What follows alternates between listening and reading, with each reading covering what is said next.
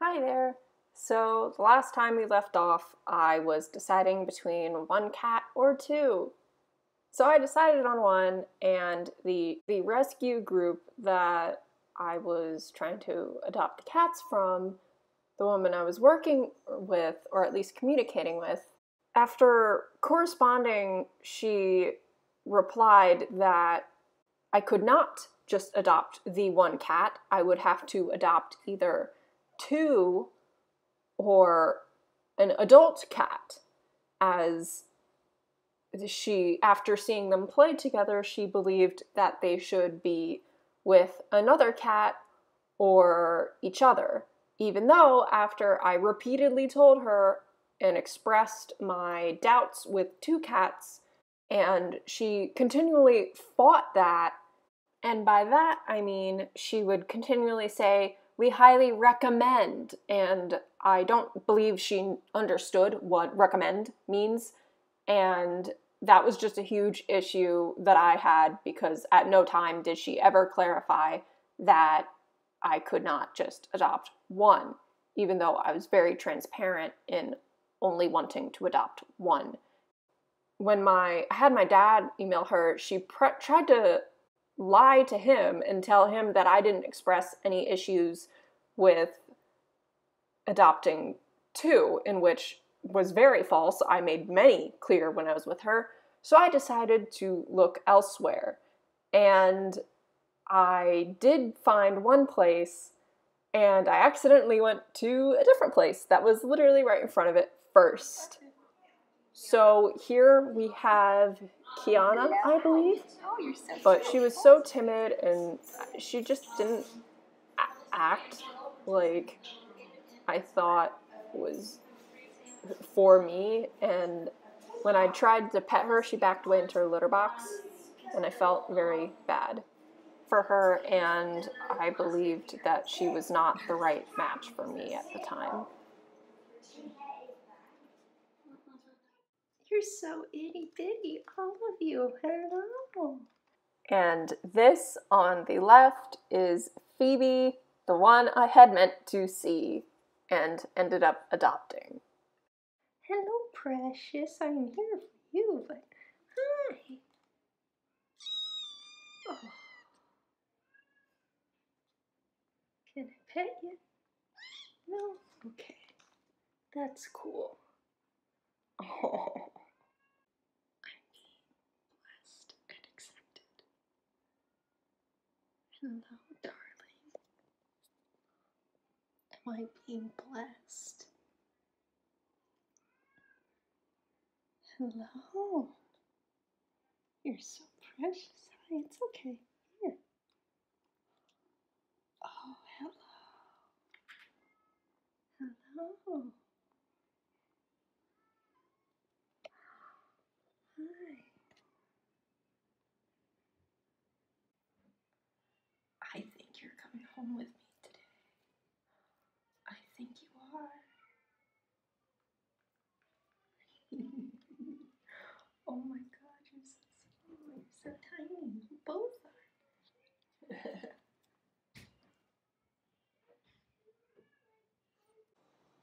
You already made it out before I could get you out. Let me get your collar so I don't trip over you. Your food? Where'd you go? Huh? No, seriously, where did you go? Are you in the box? Behind the box? No, under the couch, where I knew you would go. Perfect. Thanks, Mom. No, you don't need to look underneath the couch.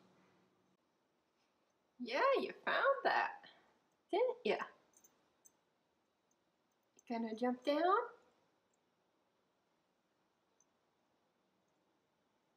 Or you can go down your ladder. Or you could climb. Or you could go down. Or you could climb. Oh, there you go.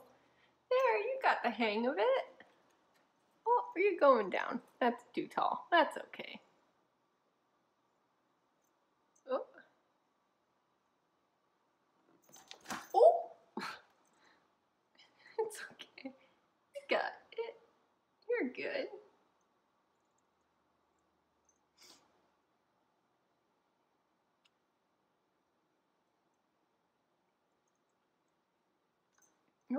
Careful. Gonna go down that way? Ooh, oh, well, you went down, whether you wanted to or not. You did great. Yeah, honey.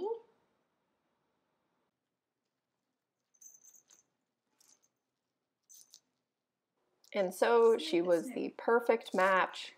She was cuddly. She laid on my lap. She had a bit of a biting and clawing thing, Yeah, that makes sense. but currently I've made progress with that. And she was very active and playful, and it was just the perfect match. Honestly, I actually wound up tearing up, almost crying a couple of times because it was just perfect and meant to be. So even though the first rescue didn't quite work out, it ultimately worked out in the end.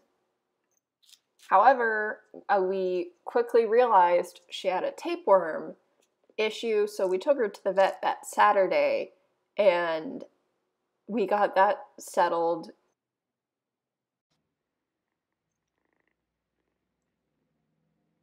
No. You don't want to attack me anymore? Oh, no, there you go. Can you please not hurt? She got it.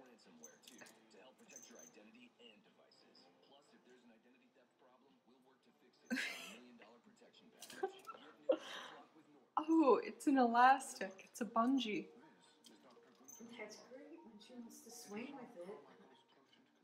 Oh. She wants it to leave with her. She's getting smarter though. She's not falling with it.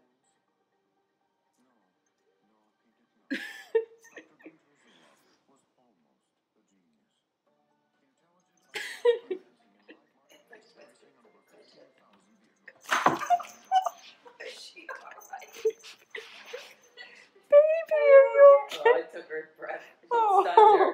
Come here, baby. Come. And everything went better until the cough lingered and she became lethargic and had no interest in food or really any water. And it was like 11 o'clock at night before going to bed, and I was going to take her the next day, but she just refused water. Her eyes were unfocused, and I immediately took her to the vet to find out that she had 104 fever when I was told 101 is about normal, and the cough was some sort of like respiratory problem. But after a hefty vet bill and some nasal decongestion and amoxicillin, she is now behaving and back to normal. Oh. It's okay, honey. You're doing better. You got your medicine. Yeah, your sneezing will go away. I called the animal services that I got her from and let them know about the respiratory thing because I was told it was existent before I got her. So I gave them a heads up to check the other kittens for that and the tapeworms. But now she is doing just fine and is her healthy little self now. And I love her. And yeah, that was adopting a kitten.